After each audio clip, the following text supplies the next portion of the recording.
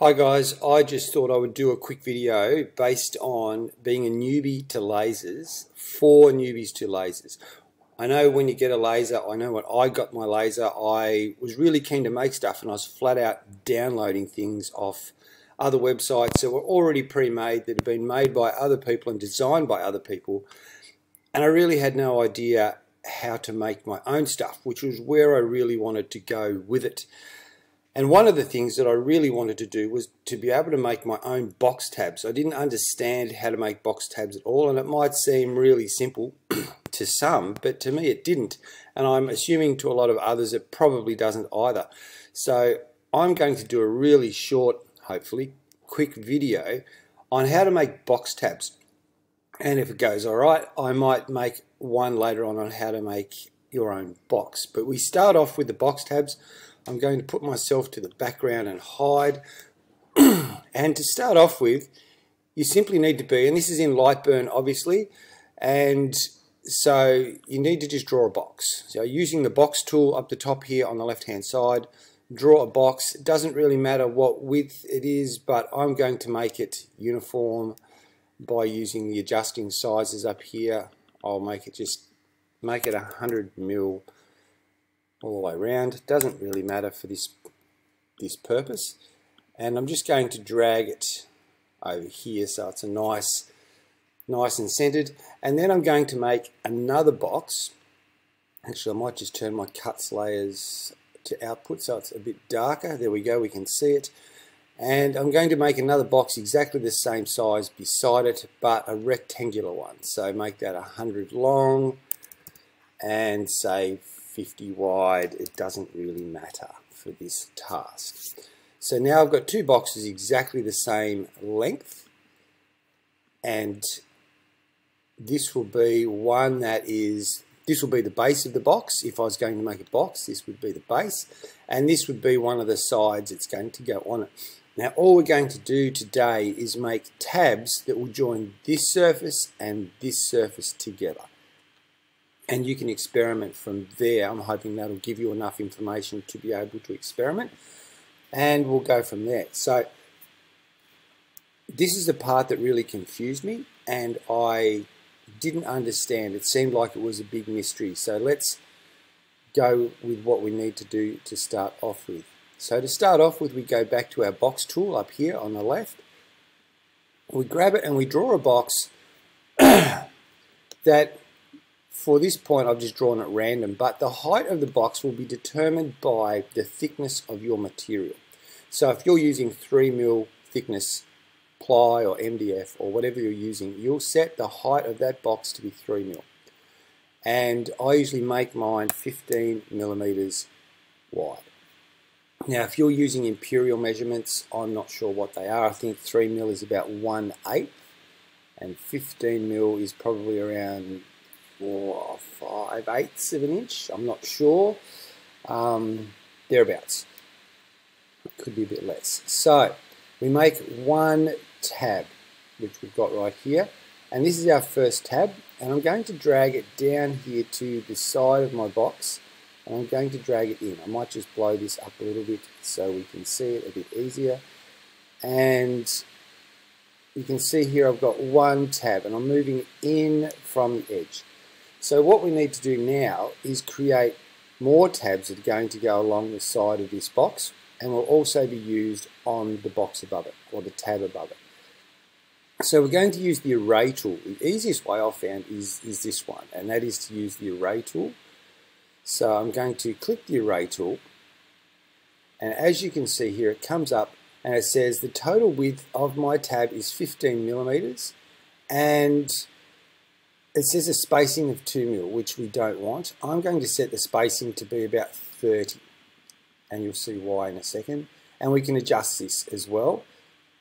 So at the moment we've got 1x value here, so 1x. So this is this one. Now if I click one more, you'll see another one appears, and you can see that I don't really have enough room for a third one. So to adjust that, I'm just going to change my width or my distance apart down so that I can fit 3 along there. It doesn't really matter. It's up to you. You could make one big tab that goes here and another big tab that goes there. I'm going to go with 3 tabs. So that's all I need to do there, and I've created 3 tabs.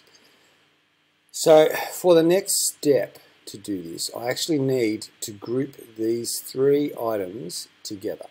If I don't group them together, it gets messy. So make sure you select all 3 items and hit the group function up the top, which is this one here, the 3 little people, and we've done that. So we've got our tab here, and as you can see, when I move the mouse over that center box, the docking icon comes up, the little circle with the lines on it, and I can just dock it to the edge by dragging it down, docking it to the edge of my box. And that's all good, it's docked, but I don't know if it's centered, and I need it to be centered, otherwise I could have off-sided boxes. But before I do that, I also want to make a copy of these, because I'm going to use these exact ones up here. So I've selected them all, and I'm going to go Control C and then Control V to paste a new set. I'm just going to drag them up here out of the way for now and go back down to this one. So I've got my 3 down here. They're grouped and they're tagged to the edge or docked to the edge of this box.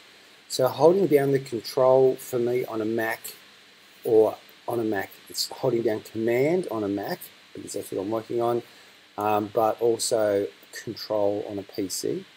So I'm holding down Command on the Mac and selecting all of the boxes, and I'm going up here to my Align tool, which is this one, and I'm going to align it to the vertical center, which is to do that.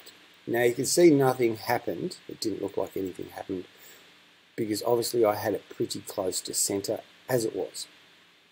So therefore I've got these 3 docked, these tabs docked, they're in the center of this box, and now what I need to do is actually weld them together. So I'm going to select them again like so, and then I'm going to go over to my weld function over here, and I've now created my first 3 tabs.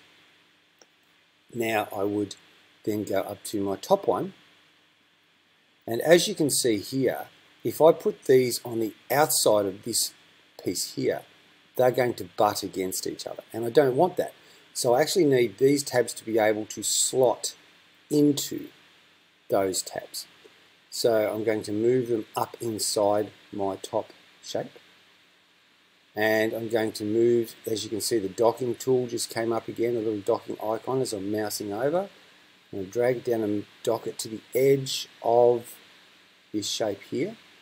I'm now going to select the other shape as well by holding Command down and clicking the outside. So now they're all ticked away, and they've got the little dancing ants going around the edge.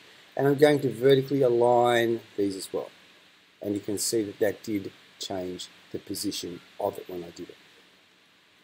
So now I've docked these 3 here to the inside, and you'll see why in a second. So not the outside. If I dock them to the inside, what I'll do now is select everything again, so it's all moving, and then go to my weld tool again, and as you can see, I've now got 3 tabs on the inside. And what I've essentially done is created one wall of a box. Now I would continue to see how this fits together. I can just drag this down like so, and if we look in nice and close, you can see that everything fits nice and fine. So that is how it would go if I was going to put it together as a box. It just comes down and it snaps together nicely. And in case you're not sure of what I just did then, when you move the mouse over the corner of a shape, you can see that it's got the crosshairs that come up. So that is what it wants to do, is dock it to the corner. So I'm over the corner of a shape, and what I can do is click on that and drag it down. Oops. Click it down and drag it and dock it to another corner. So if I click on the corner, the crosshairs come up and it allows me to dock to another corner. If I just go to there, it just docks to a flat surface. So I hope that helps. But what we would do then is we would, because I copied those shapes earlier on, I would then put them down the side here and I would rotate them. And if you're not sure what I just did then, I rotated them. You can go up to here, up to the, I think it's the tools or the edit. Here we go. Tools, arrange. There it is. So we could arrange it. But it is also, the shortcut for that is the full stop on your keyboard. So you can just press the full stop and it rotates it 90 degrees. So I would keep doing that all the way around my box. I would drag them in and dock them again. And I would center them by selecting them all, which I just held the command key down and selected the box as well for control on the PC. It would be different this time. I don't use the vertical's going this way, actually up and down. I don't know how that works, but anyway, I would align them horizontally, and you could see that it just shifted that side. So you'll use the align vertical center when you're trying to align them along this line, and the horizontal center when you're trying to align along this line, as I just did here. And it centered everything, and now what I would do is go over here again and weld the two together, and as you can see, I'm starting to get the base of my box.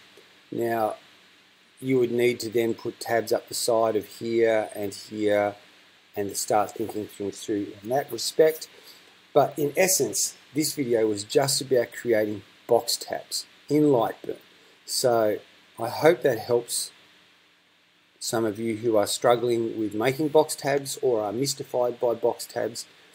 It's really quite simple, and now it comes down to experimenting with the different things you can do with box tabs and making your own boxes. So you could just go about making a very basic square box, cut it out, and see how you go. But that is how we make box tabs in Lightburn.